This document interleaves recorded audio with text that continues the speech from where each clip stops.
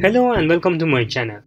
In this tutorial, I'm gonna show you how to enable dark magnification on Mac in macOS.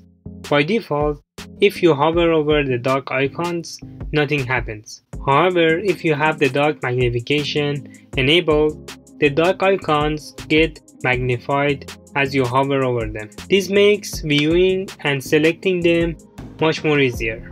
Let me show you how. Click on the Apple icon on the menu bar and choose System Preferences. Now on the System Preferences window, click on the dock and menu bar icon. On the dock and menu bar window, check the magnification checkbox at the top right of the window.